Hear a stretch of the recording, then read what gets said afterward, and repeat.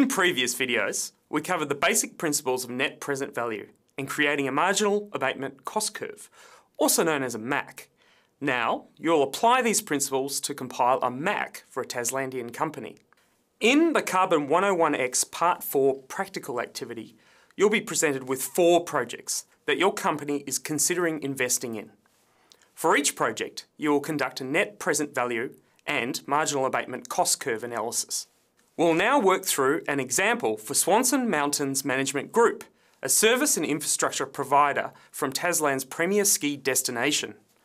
Swanson Group is considering several options to reduce its energy use and ultimately its carbon footprint. In order to choose which projects to invest in, it's important to understand the lifetime cost and marginal benefit, that is, value for money, of each option. Let's start with the lighting retrofit project.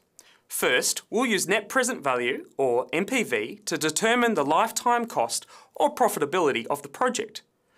There are 2 ways to calculate NPV: manually using this formula, or in Microsoft Excel using the built-in NPV formula. Excel is most commonly used in the real world due to its ease and efficiency. In this practical exercise, we will use a simplified Excel formula. First, we need to define the interest rate in order to factor the time value of money into our financial appraisal. This is commonly the market interest rate, which reflects the cost of borrowing money from banks and other financial institutions. In our example, the interest rate is 8%, which should be entered in as 0.08. Next, we need to know the net annual cash flow of the project, which is the difference between the project's financial benefits and operating costs. Don't worry if you forget any of this. You'll find guidance in the drop-down hints below each item. Now, in the case of the lighting retrofit, we'll calculate the net annual cash flow by subtracting the operating cost, which is $200, from the expected annual savings, which is $2,000. Therefore, the project's net annual cash flow is $1,800. So, we know how much money the project could save Swanson Group each year, but for how many years would the project deliver this financial benefit? Clearly, we need to factor in the project lifetime into the NPV analysis. In this case, the new light bulbs have an expected lifetime of 5 years, after which a new investment would be needed in order to replace or upgrade the lights. So, the lighting retrofit project lifetime is 5 years. The final part of the net present value formula is capital cost, which is $2,500. Now that we've entered all the project data in the NPV input fields, the NPV is automatically calculated below. Next, we'll use the calculated NPV to work out the marginal abatement cost of the lighting retrofit.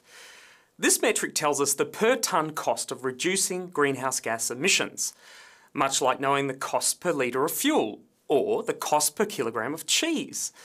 The marginal abatement cost metric is important for comparing the value for money of potential projects. Marginal abatement cost is calculated using this formula: NPV divided by total abatement multiplied by -1. We've previously determined the NPV of the lighting retrofit. Next, we need to know the project's total abatement, that is, the emissions reduction the project delivers over its lifetime. This is given by the annual emissions reduction multiplied by the project lifetime. In our lighting retrofit example, we're given both of these values. So, we would multiply 35 tonnes of annual CO2e savings by 5 years. Therefore, our total abatement is 175 tonnes of CO2 equivalent. For some projects, you won't know the annual emissions reduction up front, so you'll need to calculate this figure before working out the total abatement. The emissions calculation skill was covered in Part 3 of Carbon101x. After you input the NPV and total abatement information, the marginal abatement cost will be calculated for you. Remember, a negative cost is actually a financial gain. So, now we've finished the analysis for our first project. We'll do the same thing for the rest of the projects that Swanson Group is considering. Once completed, all of the projects will be plotted on a marginal abatement cost curve, or MACC, like the one you see here. This MACC graph provides a visual representation that helps us to compare, rank, and prioritise the abatement options. Now that we've finished our example for Swanson Group, it's your turn to compile a marginal abatement cost curve for another Taslandian company. Good luck.